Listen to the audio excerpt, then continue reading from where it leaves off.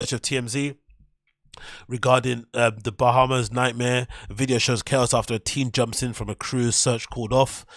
Some teenager decided to jump off the side of a cruise as a dare.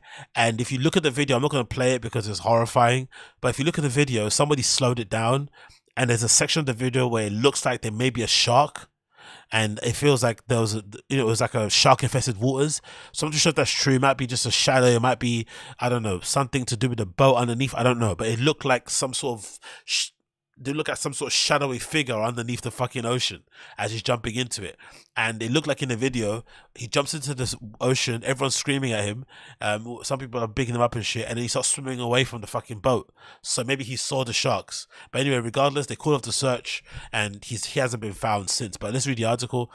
A multi-day search for a Louisiana teen who jumped from the Sunset Cruise in the Bahamas has come to a tragic end, and the last known sighting of him was caught in a harrowing video. Footage surfaced of 18-year-old Cameron Robbins, who had just graduated from high school in Baton Rouge, swimming in the open seas at night near Alton Island last week, where he was on Sunset Cruise with a bunch of his peers celebrating his achievement. I don't think I've ever been in a position, I don't know if you guys are the same, where peer pressure would drive me to do this. Never in my life. Never. I don't think I've ever been there. The most peer pressures made me do is maybe do drugs or maybe drink, but something that would physically harm me, it's not that funny or worth it. And I would never let somebody, and plus as well, I think personally for me, I'm the kind of person, the more you tell me to do something, the more I won't do it, if that makes any sense. So peer pressure could never really work for me in that way, because I just wouldn't do it because you asked me to do it, sort of thing. But I can't imagine for some people, if you do have that tendency to, bow to peer pressure, what it could do to you. What, you just said they found his remains? Really? They found his remains? No, don't say that. Let me see if this is true. So live and direct updates on the go. Let's see if this is true. No way. Robbins fell from the boat. They say remains? Let's see. Let's see if they find the remains. Did they find his remains? Camera. Okay, so far, no, we don't have anything so far. Remains issue. Okay, so maybe they haven't found his remains so far, but I'm guessing they will soon. Anyway, let's continue.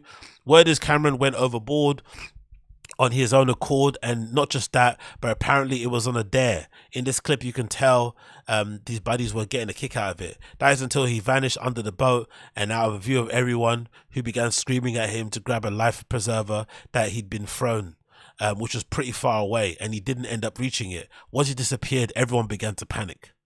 Imagine being on a party boat like that, right? You're 1 minute you're in the fucking boat, chilling, having shots, drinking, dancing, singing along, and then suddenly you're out on deck, fucking around, and then a boy jumps into the ocean. You're thinking it's just a prank. He's gonna come back in on the deck at some point, drenched in water. You're gonna be taking the piss out of him and taking selfies, but then it transpires that he disappears and you never see him again. RIP to this kid, man. But a part of me feels like this is kind of natural selection at work. If you're dumb enough to do this, then it was always on the cards for you that your life was going to end this way, as tragic as it may seem. Do you know what I mean? Because I can't imagine. Since he went missing, a multi-day search is undertaken by the Bahamian authorities and US Coast Guards, but Robbins was never found. The search has now been called off after several unsuccessful days in the ocean. Days. Like, come on. For scouring the area for any sign of him. It sounds like Cameron has presumed dead, as the coast issued a statement saying, "We offer our sincere condolences to Cameron Robbins' family and friends.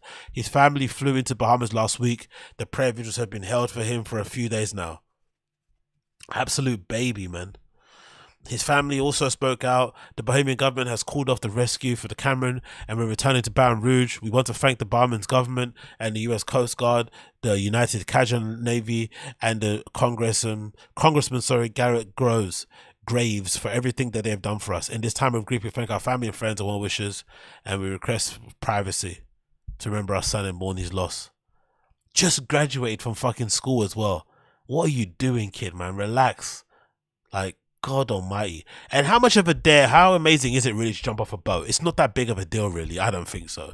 It's not enough to fucking make you a fucking star and to make you a legend or whatever group of your friends you have, really. It's not that impressive. So I don't know why he did it personally, but fuck, you know, when you're a kid, the things that you do that you think will make sense, it's just insane. And sometimes you get away with it. Sometimes you actually get away with it, but most time you don't. So RIP Cameron, I guess.